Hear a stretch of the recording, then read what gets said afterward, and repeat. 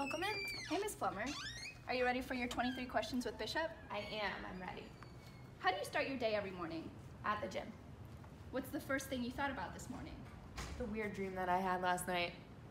What's the best part about being a Bishop teacher? The students. Which movie made you cry the hardest? Dead Man Walking.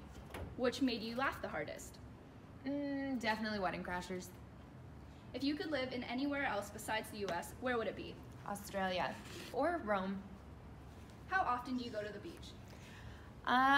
During the summer, probably weekly, but during the school year, I'm lucky if it's once a month. What was one thing you wish you knew in high school? To be myself. You never know what people are gonna like about you. What color dress did you wear to your senior prom? So it actually wasn't one color, it was multiple. It was a floral pattern. What are 3 things in your bag you can't live without? Hair ties, chapstick, and yeah, that's pretty much it. Just the 2. Diamonds or pearls? Diamonds. Patriots or the Eagles? Eagles. Who's your fashion icon?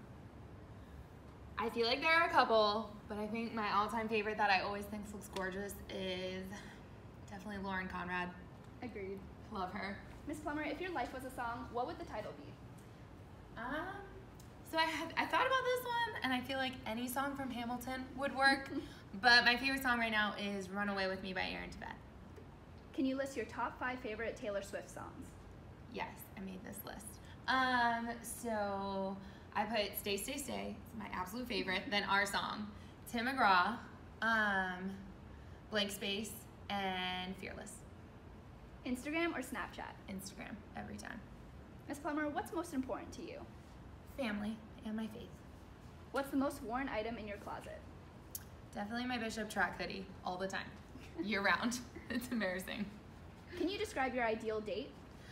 I think it would just be dinner and hanging out at the beach. Did you have a favorite pet growing up? Yes, and he's still alive, Bruce Wayne. Aww. He's the cutest. What's the best advice a student has ever given to you? When I was really worked up about something, one of my students told me that I shouldn't try and plan too much because you never know what's going to happen. So it's really okay if everything's not organized and perfect all the time. And I feel like that is really good advice. Ms. Plummer, what's the best advice you can give your students at Bishop? I think it would be the same advice I give myself. Be yourself. You don't know what people will like about you. Thank you. Thank you. Bye.